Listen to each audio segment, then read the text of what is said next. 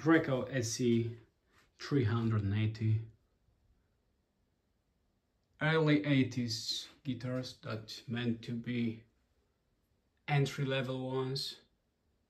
They are super power labeled, so this is the guitar from the super real era.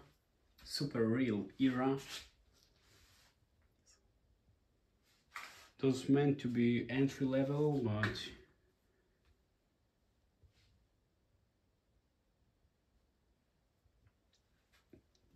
you can compare them to SE 500 or 600, and 380s are not worse than the higher grades.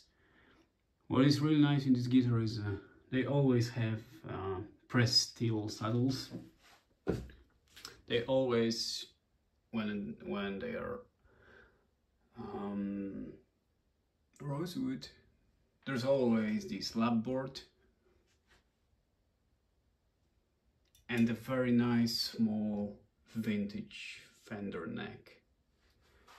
What we can say about the Super Powers, they are always good lookers. I mean, always.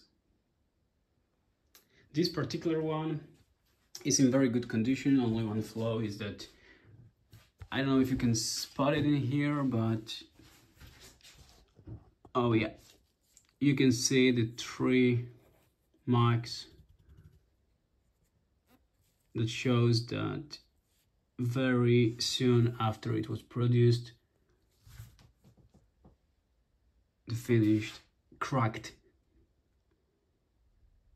and the places where the body is glued from the 3 different pieces, but it's completely stable and nothing is happening with that. It is here in Europe for nearly a year, so I could spot that something's wrong with that, but it isn't. Everything's fine. Very nice poly finish, 1 layer pickguard.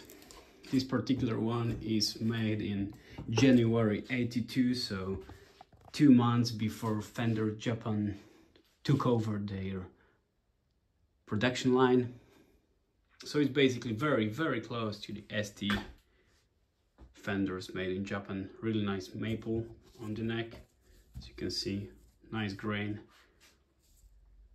Cheaper tuners than the vintage ones, but nothing's wrong with them. They are really easy to maintain and working just fine.